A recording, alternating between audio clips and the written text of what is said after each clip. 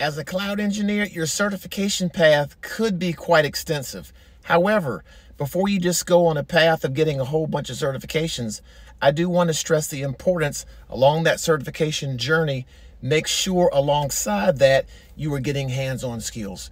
Now, cloud engineers need to know lots of things. I'm glad to see you have your cloud practitioner as well as your solution architect associate. From here, there's many different paths you could go.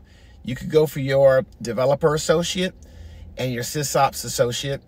You could take a jump from your solution architect associate to solution architect professional, although I would say with only having the cloud practitioner and solution architect associate, the jump to solution architect pro would be quite extensive.